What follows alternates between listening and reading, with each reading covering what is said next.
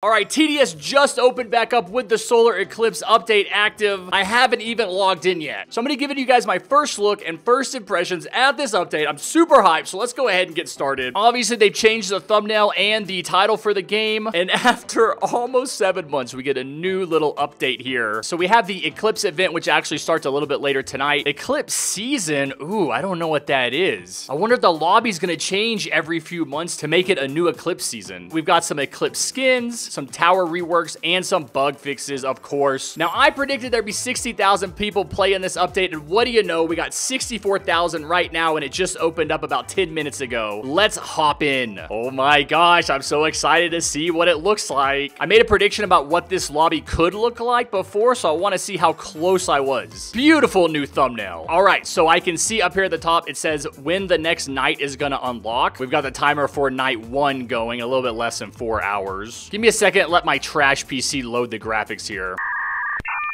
Alright, while I was waiting for my graphics to load, I closed out of that window that explained what the Solar Eclipse event was, and there is no way for me to get it back. But one thing I did see on it is that I'm pretty sure they called the Solar Queen the Umbra. Alright, so I did just check out the TDS Discord, and sure enough, Razzo Addicts dropped this info in there. It confirms that the main boss's name is not the Solar Queen, even though that's an amazing name. Her name is the Umbra. Yo, that is so tight! There's the gears I've been obsessing over! Alright, so the first thing that you're gonna see in here is the different nights of this event. Night 1 is easy and it has 8 waves. Night 2 is normal and it's gonna have 12 waves. Night 3 is considered hard and it's gonna have 15 waves. And finally, night 4 is also hard and it's gonna have 20 waves. All right, going over here, I can see that we still have this store area. I wonder if it's actually gonna be used for something this time. Over here, we have the hardcore area. Still using elevators? Come on, get with it. The event doesn't even use an elevator. All right, now we have a leaderboard section where the leaderboards are still broken like they've been for the past year. We're not going to talk about that. Okay, here's the armory. It looks like it's just here for show. You can't do anything. So I'm going to keep exploring. Now here is an interesting area. It's outdoors. Well, I guess actually the entire lobby is outdoors because there's no ceiling on it. This is really cool that they included these billboards in the lobby because TDS did a contest in their Discord for people that make billboards to be used in the game. So that's a really great way to increase user interaction.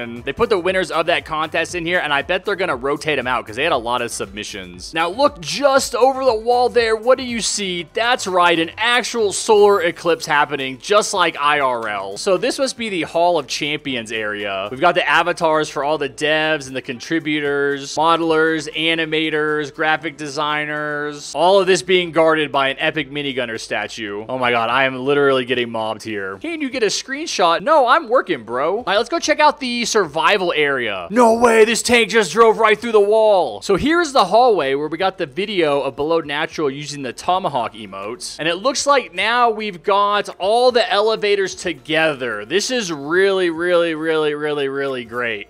Because having half the elevators on one side of the lobby and half the elevators on the other side was terrible. This is much more like the lobby that I started playing TDS with because there's 2 big sets of elevators on either side, which allows you to keep an eye on all the maps. So if you're looking for a specific map, hypothetically, you should be able to find it a lot faster now. So we have 8 elevators total for just normal 4-player survival and just 1 for Mega.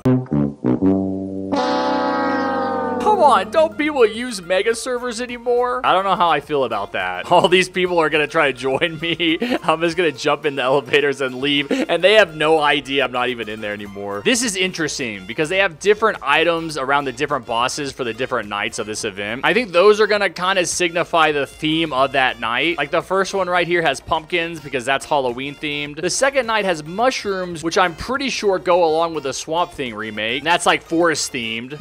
I wonder what theme the night 3 boss has. These kind of look like barricades here, and there is a little purple tint. I'm pretty sure the color for that night is red though. And one of the strange things about the night 3 statue is that there's a regular dude just standing behind it. None of the other statues have that, so I don't know what this has to do with night 3. And over here we have the final boss, and she just has some gears around her. Again, I don't know exactly what role the gears play, but they are going to be important. Oh, this is pretty cool. It actually tells us when each night is going to unlock. So it looks like like night 2 unlocks 1 day after night 1, and then night 3 is going to unlock 2 days after that, and then night 4 is going to unlock 4 days after night 3. So they're not all going to come out at once, and they're not going to release one night after the other. It's really going to spread out this event so that you can't complete it even in the first week, because it's going to take at least a week for the final night to be released. This is hilarious. We've already got people trying to glitch through the wall to find out how to get outside the lobby. Hey, if anyone figures that out, let me know, because I'll make a video about it. Oh man, this lobby theme music is really good. It's not quite as relaxing as the Frost Invasion lobby music, but I'm pretty sure that's everything in the new lobby. It's much more compact than the last lobby, which I like. My favorite part has got to be how all the elevators are together again. Even with the lobby that went along with the hardcore update, they were spread out, and I thought that was a huge problem. Now my only complaint is that there's only one mega server. They just don't have any respect for us mega server players. That's gonna make it a lot harder to keep you guys from camping in front of an elevator when I do a live stream. All right, I guess the last thing to look at here is the crate opening rooms. Let's go ahead and open a basic crate. All right, what you got for me?